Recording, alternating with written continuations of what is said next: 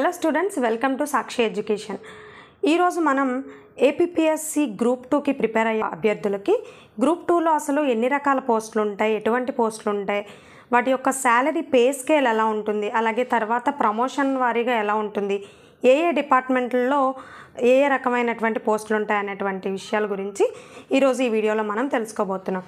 అయితే ఏంటంటే మనకి ప్రిలిమినరీ ఎగ్జామ్ అయిన తర్వాత మెయిన్స్కి వెళ్ళేటప్పుడు ఆర్డర్ ఆఫ్ ప్రిఫరెన్స్ అనేది ఇవ్వాల్సి ఉంటుందన్నమాట. అంటే మీరు ఏ పోస్టులని మీ మొదటి ప్రాధాన్యతగా ఎంచుకున్నారు, ఏ పోస్ట్ని రెండో ప్రాధాన్యతగా ఎంచుకున్నారని మీకు నోటిఫికేషన్లు ఇచ్చినటువంటి పోస్టులు అన్నింటినీ కూడా 1 by 1 మీరు ఆర్డర్లో ఇచ్చుకోవాల్సి ఉంటుంది.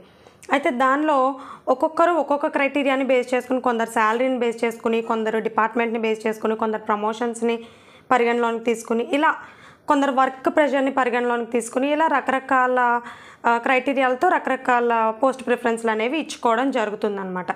సో ఏ రకమైన పోస్ట్ ప్రిఫరెన్స్ ఇచ్చుకుంటే ఎవరికి ఏది ఉపయోగకరంగా ఉంటుంది అనేటువంటిది ఎలా నిర్ణయించుకోవాలి మనం ఆర్డర్ ఆఫ్ ప్రిఫరెన్స్, అలాగే దేనికి ఎంత శాలరీ ఉంటుంది, ఏ కేడర్లు సమానమైనటువంటి కేడర్లు అని చెప్పేసి మనం ఈరోజు ఈ వీడియోలో డిస్కస్ చేసుకోబోతున్నాం. ముందుగా మనకి ఎగ్జిక్యూటివ్ పోస్టులను కనుక తీసుకున్నట్లయితే దాంట్లో మరలా కేటగిరీ వైజ్గా, అంటే శాలరీ వైజ్గా, అలాగే ప్రమోషన్స్ని బట్టి, క్యాడర్ యొక్క పవర్స్ని బట్టి మనం ప్రిఫరెన్స్ చూస్ చేసుకునేటప్పుడు జాగ్రత్తగా చూసుకోవాల్సి ఉంటుంది. మోస్ట్లీ ఎక్కువ మంది చూస్ చేసుకునేది ఏంటి అంటే కనుక మున్సిపల్ కమిషనర్ ఫస్ట్.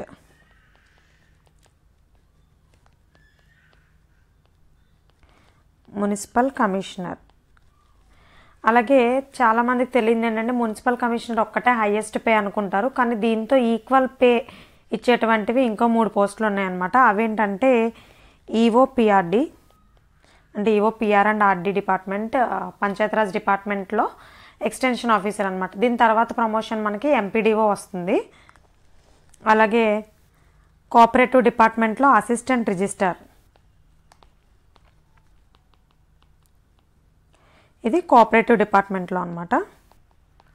సో ఇది కూడా ఈక్వల్ పే ఉంటుంది మున్సిపల్ కమిషనర్తో. అలాగే endowment officer grade 2.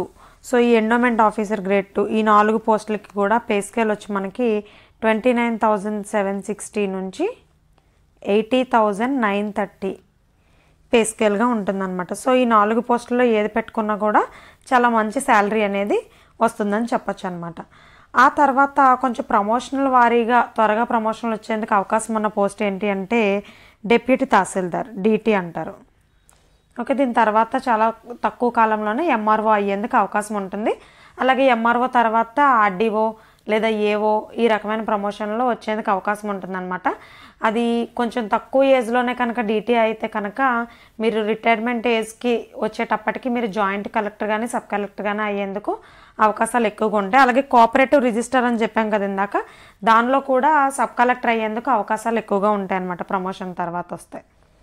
Okay, deputy tahsildar, అలాగే assistant commercial tax officer ACTO, అలాగే అసిస్టెంట్ లేబర్ ఆఫీసర్,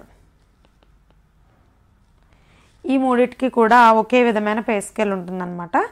28,940 నుంచి 78,910 పే స్కేల్గా ఉంటుందన్నమాట. ఈ 3టిలో ప్రాధాన్యత పరంగా మనకి డీటీని ఎక్కువ మంది ప్రిఫర్ చేస్తూ ఉంటారు, ఎందుకంటే రెవెన్యూ డిపార్ట్మెంట్లో అన్ని డిపార్ట్మెంట్స్ కంటే కూడా వేగంగా ప్రమోషన్స్ వస్తాయి. రెండోది ఏంటంటే ఎంఆర్ఓ క్యాడర్ నుంచి కూడా మనకి మ్యాజిస్ట్రియల్ పవర్స్ అనేవి ఉంటాయి అన్నమాట. మండల్ మ్యాజిస్ట్రేట్ అంటారు ఎంఆర్ఓ అని. సో కాబట్టి పవర్స్ పరంగా డీటీ అనేది బాగుంటుందన్నమాట. వీటి తర్వాత దానికంటే కొంచెం పే స్కేల్ తక్కువలో ఉండేటువంటి పోస్టులు ఏంటి అంటే ఇంచుమించుగా చాలా స్వల్పంగా ఉంటుంది డిఫరెన్స్. సో ఇవి కూడా మంచి పోస్టులు అండి. ఏమేమి పోస్టులు వస్తాయంటే ఎక్సైజ్ ఎస్ఐ అనమాట, సబ్ ఇన్స్పెక్టర్ ఆఫ్ పోలీస్ అంటాం కదా, అది ఎక్సైజ్ డిపార్ట్మెంట్లో. అలాగే assistant development officer handlooms, assistant development officer. అలాగే డిస్ట్రిక్ట్ అసిస్టెంట్ ఎంప్లాయ్మెంట్ ఆఫీసర్ కూడా ఉంటుంది, ఎంప్లాయ్మెంట్ ఆఫీసర్ కూడా ఉంటుందన్నమాట. దాని తర్వాత వివిధ డిపార్ట్మెంట్లలో ఏఎస్ఓలు మనకు సెక్రటేరియట్లో ఉంటారు కదా, అసిస్టెంట్ సెక్షన్ ఆఫీసర్స్ అంటాం కదా. సో ఈ ఏఎస్ఓల్లో మళ్ళా లా, లెజిస్లేచర్, అలాగే ఫైనాన్స్, జిఏడి, ఇలా వివిధ డిపార్ట్మెంట్లలో ఏఎస్ఓలు, వీటన్నిటికీ కూడా ఈ టైప్ ఆఫ్ పోస్టులు అన్నిటికీ కూడా ఒకే రకమైన పే స్కేల్ ఉంటుంది. ఎంత అంటే 26,600 నుంచి 77,030 పే స్కేల్గా ఉంటుందన్నమాట ఈ పోస్టులు అన్నిటికీ కూడా. అయితే ఏంటంటే ఇవి నాన్ ఎగ్జిక్యూటివ్ కిందకు వస్తాయి ఈ ఏఎస్ఓ పోస్టులు ఇవన్నీ కూడా. దాని తర్వాత వచ్చే పోస్టులు మనకి సీనియర్ అకౌంటెంట్ మరియు సీనియర్ ఆడిటర్ పోస్టులు అనమాట. సీనియర్ ఆడిటర్ ఇది ఆడిట్ డిపార్ట్మెంట్లో ఉంటుంది. అలాగే సీనియర్ అకౌంటెంట్ ఇది వివిధ డిపార్ట్మెంట్స్లో ఉంటుంది. ఒకటి హెచ్ఓడి ట్రెజరీ ఒకటి, అలాగే డిస్ట్రిక్ట్ ట్రెజరీ ఒకటి,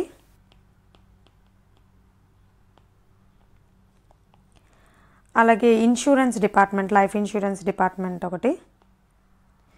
సో ఈ పోస్టులన్నిటికీ కూడా ఒక రకమైన పే స్కేల్ ఉంటుంది. అదంతంటే 22,460 నుంచి 66,330 పే స్కేల్గా ఉంటుంది. ఇవన్నీ కూడా ఈక్వల్ క్యాడర్స్ అనమాట. సో అయితే ఏంటంటే ఈ పోస్టులకి స్పెసిఫిక్గా కొన్ని క్వాలిఫికేషన్స్ ఉండాలి. అంటే లైక్ మిగతా పోస్టులకి ఎనీ డిగ్రీ చేస్తున్న వాళ్ళు ఎలిజిబుల్ అయితే, ఈ సీనియర్ అకౌంటెంట్, సీనియర్ ఆడిటర్ పోస్టులు లాంటి వాటికి స్పెసిఫిక్గా కంప్యూటర్స్లో డిగ్రీ చేసి ఉండాలి. అంటే బీఎస్సీ కంప్యూటర్స్ కానీ, బీటెక్ అయితే కనుక ఐటీ డిపార్ట్మెంట్లో కానీ చేసి ఉండాల్సి ఉంటుంది. లేని పక్షంలో ఒకవేళ జనరల్ డిగ్రీ ఏదన్నా చేసుంటే, కంప్యూటర్ బ్యాక్గ్రౌండ్ కాకపోతే కనుక state board of technical education నుంచి కంప్యూటర్ సర్టిఫికేట్ కనుక పొందినట్లయితే ఆఫీస్ ఆటోమేషన్ కానీ, వెబ్ డిజైనింగ్ కానీ, ట్రబుల్ షూటింగ్ కానీ వీటిలో ఏదైనా ఒక సర్టిఫికేట్, అది కూడా state board of technical education నుంచి మాత్రమే పొందినట్లయితే కనుక ఈ పోస్టులకి ఎలిజిబిలిటీ పొందుతారనమాట. అదర్వైజ్ అది లేకపోయినా లేదా కంప్యూటర్ బ్యాక్గ్రౌండ్ కాకపోయినా ఈ పోస్టులు అందరికీ ఎలిజిబిలిటీ కాదు. అలాగే ఇందాక మనం చెప్పుకున్న ఏఎస్ఓ లా డిపార్ట్మెంట్ పోస్ట్ కూడా అంతే, సేమ్ దీనిలాగే ఎలిజిబిలిటీ ఉండదన్నమాట. అయితే దానికి ఎల్ఎల్బి చేసి ఉండాలి, లా చేసి ఉండాలన్నమాట ఖచ్చితంగా ఆ పోస్ట్కి. ఇంకపోతే నెక్స్ట్ జూనియర్ అసిస్టెంట్ పోస్టులు, జేఏ అంటాం కదా, జూనియర్ అసిస్టెంట్. దీన్నే కొన్ని చోట్ల కంప్యూటర్ అసిస్టెంట్ కమ్ టైపిస్ట్ అని అన్నా కానీ, జూనియర్ అసిస్టెంట్ అని అన్నా కానీ రెండు కూడా ఒకటే అండి. సో జూనియర్ అసిస్టెంట్ పోస్టులు చాలా డిపార్ట్మెంట్స్లో ఉంటాయి. అయితే గ్రూప్ 4 జూనియర్ అసిస్టెంట్ పోస్టులు వేరు, ఈ గ్రూప్ 2 క్యాడర్ కిందకు వచ్చేటువంటి జూనియర్ అసిస్టెంట్ పోస్టులు వేరు అనమాట. వీటి పే స్కేల్ కానీ శాలరీ కానీ వేరుగా ఉంటాయి. సో గ్రూప్ 2 కిందకు వచ్చేటువంటి పోస్టులు ఏ ఏ డిపార్ట్మెంట్లు అంటే లేబర్ డిపార్ట్మెంట్, అలాగే survey department, roads and buildings ఆర్ఎండ్బి డిపార్ట్మెంట్, అగ్రికల్చర్ డిపార్ట్మెంట్, జైళ్ళ శాఖ అంటే ప్రిజన్స్ డిపార్ట్మెంట్, అలాగే ట్రెజరీ. ఈ డిపార్ట్మెంట్స్లో టైపిస్ట్ కమ్ అసిస్టెంట్ కానీ, జూనియర్ అసిస్టెంట్ కానీ అంటారు. సో ఈ పోస్టులు అనేవి గ్రూప్ 2 కిందకు వస్తాయి అన్నమాట. సో దీనికి పే స్కేల్ వచ్చి 16,400 నుంచి 49,870గా ఉంటుందన్నమాట. సో ఇప్పుడు మనం ఆప్షన్స్ చూస్ చేసుకునేటప్పుడు ఎవరైనా సరే ఎగ్జిక్యూటివే ఫస్ట్ ఆప్ట్ చేసుకుంటారు. సో ఈ ఎగ్జిక్యూటివ్లో మనకి పే స్కేల్ ఆధారంగా పెట్టుకోవాలి అనుకుంటే కనుక నేను ఇప్పుడు చెప్పిన ఆర్డర్ ఏదైతే ఉందో ఈ ఆర్డర్లో పెట్టుకోండి. లేదు ప్రమోషన్ల వారీగా త్వరగా ప్రమోషన్ రావాలి అనుకునే పక్షం అయితే కనుక రెవెన్యూ డిపార్ట్మెంట్ ఒకటి, అలాగే ఎండోమెంట్ డిపార్ట్మెంట్ ఒకటి, పంచాయతీరాజ్ డిపార్ట్మెంట్ ఒకటి, ఇవి పెట్టుకోండి. ఈఓపిఆర్డి పోస్టులు ఉన్నాయి కదా, అవి పెట్టుకుంటే కొంచెం ప్రమోషన్లు అనేవి మిగిలిన డిపార్ట్మెంట్స్తో పోలిస్తే త్వరగా వస్తుంది అనమాట. ఈ ఎక్సైజ్ డిపార్ట్మెంటు అలాగే ఏసీటీఓ డిపార్ట్మెంట్లో కాస్త మిగిలిన వాటికన్నా కొంచెం లేట్గా వచ్చేందుకు అవకాశం ఉంటుంది. అలాగే గ్రూప్ 1 సాధించాలని గోల్ పెట్టుకుని గ్రూప్ 1లో కొట్టలేక గ్రూప్ 2కి సరిపెట్టుకుందాం అనుకునే వాళ్ళు ఎప్పటికన్నా గ్రూప్ 1 క్యాడర్ రావాలనుకున్నట్లయితే కనుక మీరు డీటీ కానీ, కోఆపరేటివ్ అసిస్టెంట్ రిజిస్టర్ కానీ, సబ్ రిజిస్టర్ కానీ ఇట్లాంటి పోస్టులు సెలెక్ట్ చేసుకున్నారనుకోండి గ్రూప్ 1 క్యాడర్కి త్వరగా వెళ్ళేందుకు అవకాశం ఉంటుందన్నమాట. దట్టు కలెక్టర్ అయ్యేందుకు అవకాశం ఉన్నది, అంటే సబ్ కలెక్టర్ అయ్యేందుకు అవకాశం ఉన్నదైతే కోఆపరేటివ్ అసిస్టెంట్ రిజిస్టర్ అలాగే డీటీ వీటికి అవకాశం ఉంటుందన్నమాట. కాబట్టి ఆ రకంగా మీరు ఆప్షన్లు అనేవి ప్రియారిటీ ఇచ్చుకుంటూ వెళ్ళాల్సి ఉంటుంది. Thank you.